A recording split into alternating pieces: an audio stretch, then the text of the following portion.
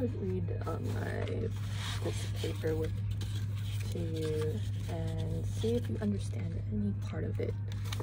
So the article is titled Platform Seeing, Image Ensembles and Their Invisualities, and it's published within the Journal of Theory, Culture, and Society.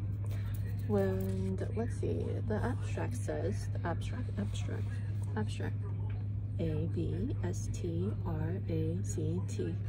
How can one see the operationalization of contemporary visual culture, given the imperceptibility and apparent automation of so many processes and dimensions of visuality? Seeing as a position from a singular mode of observation has become problematic, since many visual elements, techniques, forms of observation are highly distributed through data practices of collection, analysis, and prediction. Such practices are subtended by visual cultural techniques that are grounded in the development of image collections, image formatting, and hardware design. In this article, we analyze recent transformations in forms of prediction and data analytics associated with spectacular performances of computation.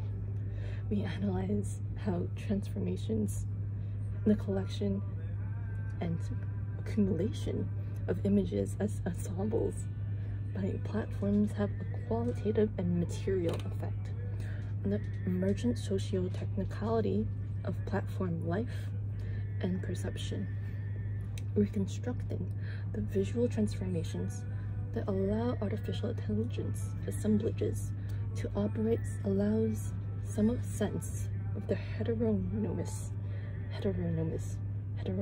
material and contingency.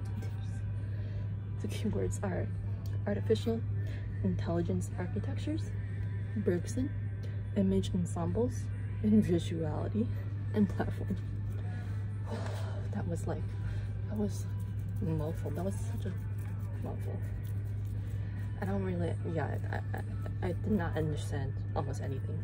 Like, zero, nada. So the first sentence, it says, let's breathe in. Amid a flood of images enabled by the massification of black box mechanisms, cheaper display options, and for the first time, portable storage solutions. In 1896, Henry Bergson described both the universe and matter as an aggregate, ensemble in French, of images. This aggregate ensemble of images I call the universe, or I call, let's see, the page. This one, matter, the aggregate of images. Bergson was, of course, writing in the midst of the popularization, making it popular, making photography popular. Popularization of photography, driven in part by Kodak's 1888 release of its first Brownie box camera, and perhaps the foresight that by 1900 there would be already more than 100,000 of these sold. But Bergson's assertion had turned out to be somewhat prescient in the claim that image aggregates or ensembles are what comprise the matter of the world. In terms of sheer quantity of images, the trillions of photographs uploaded to platforms such as Google or Facebook exceed the limit of human visual imagining. But the notion hinted at by Bergson in his concept of ensemble, that images aggregate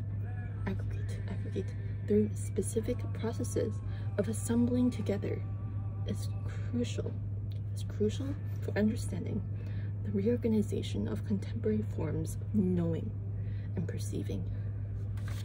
Prior to the action of a perceiving subject, or the body, Bergson proposed that present images by which we take him as meaning images by which we take him as meaning images directly registering as and generating material experience acted upon each other to create pathways or material flows.